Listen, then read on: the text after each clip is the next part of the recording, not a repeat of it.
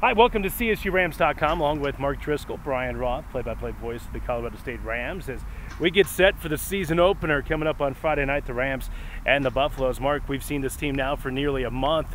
Give me your thoughts on fall camp. What has kind of stuck out to you? What stuck out the most, Brian, was the battle for the quarterback position. And it's a yet-to-be-named quarterback, so the competition has been stiff for a lot of positions, but most noticeably at quarterback. Yep. A lot of competition for the positions at wide receiver.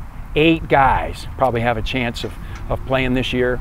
The other thing that stands out is 4 Colorado guys on the offensive line, strong, experienced. The offensive line, probably the strength of the team.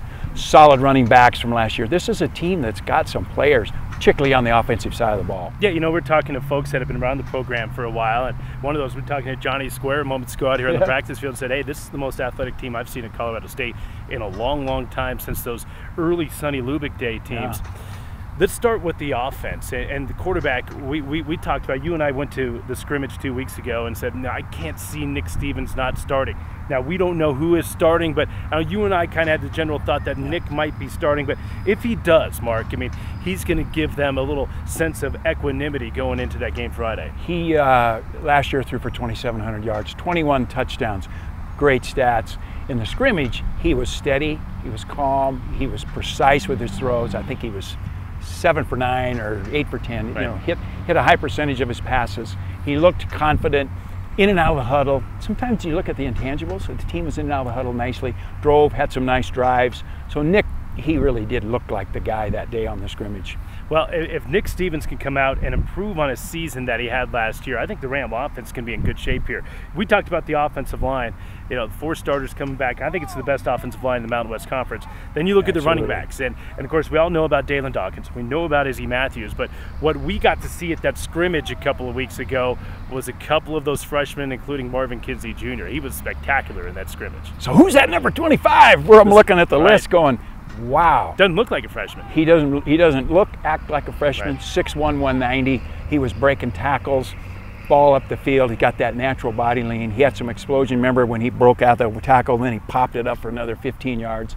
He's a nice looking freshman back from Atlanta. I think it's going to be fun for the fans to watch him. About a month ago, I put together a list of my biggest questions for Colorado State football coming into the year. It's just a way that, you know, I prepared for the season. Hey, what are the things that I'm looking at this year? And one of the things that I wrote down, who was going to be the guy on the outside offensively, wide receiver, that was not going to replace Rashard Higgins, because you're not going to do that. No. Not going to replace Joe Hansley, but who are the guys that are going to be able to create explosive plays on the outside? And there's a handful of guys there that are fighting for that. There really are. I think the guy that jumped out in the scrimmage that we saw, the big scrimmage, was Sammy Long. Right. He made a couple of great catches, got behind the DBs a couple of times. It looks like he's got the acceleration, Brian, to run through the ball. So I really liked him. You know, Elroy Masters has been in and out a little bit, injured. He looked pretty good. Xavier Williams, those guys are experienced. He's got the most catches of anybody coming back. 49 career catches. 49 career catches. Right. So I mean, this guy's played and caught the ball, so we look forward to him. He's a guy that's shown some speed in the past. So, and then there's some young guys, freshman Hawkins. Right. You know, made a great catch out here earlier today. Yeah, he's got some talent. BC Johnson, you know, he looks good. So yeah, there's depth. It looks like there's depth. And most coaches like with their wideouts, they like to run them in and out, different formations, situationals. Certain guys in certain situations, some guys run different routes better than others, all of that. So I think we'll see a lot of wide receivers rotating in and out this year. Yeah, who's going to be that guy, though, that becomes kind of the go-to guy on the outside? Again, Michael Gallup, who looks the part, certainly made a great one-handed catch here today as well. All right. We know about the offense. I think we feel the offense is going to be okay coming up on Friday night. Pretty excited and the rest about of the them. year. Defense, there's a few more questions. 3, 4 starters, depending on how you look at it, coming back. Defensive line, they're breaking in just about everybody new outside of Loving Good. Shoot played a little bit last year. And then on the back end, a lot of new guys, Mark. Well, Kevin Davis is going to have to be the absolutely stabilizing force on that defense.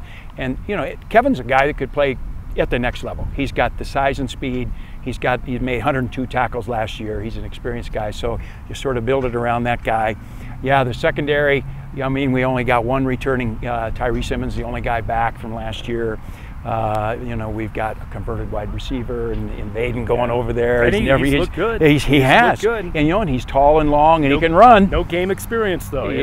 That's the thing that they're fighting against, right? Yeah, I think we ought to be able to, okay, covering people. But, you know, on the secondary, you got to come up and tackle, too. And I think that will be interesting. Defensive line, it's kind of all new guys. Other than Loving Good, nobody's really played very much. Can you rush the quarterback? It's going to be the big question, I think, for Colorado State. And can you rush a quarterback that has 4 years experience like Colorado's quarterback does in Sefu Lufau? Quickly as we wrap it up, Colorado, one of the most experienced teams in the entire nation. Is this the year that the Buffaloes, I think a lot of their fans and their coaching staff, you heard Mike McIntyre say this week that this is the year they really feel like they can take that next step. I've heard Coach McIntyre talk a couple of years ago about, okay, you rebuild, you lose, then you lose close, and then you win close in his third year. Well, they didn't quite get that done last year, winning close. They got most of those kids back. Very experienced team, strong up front in the offensive line. Lindsey's back as a running back.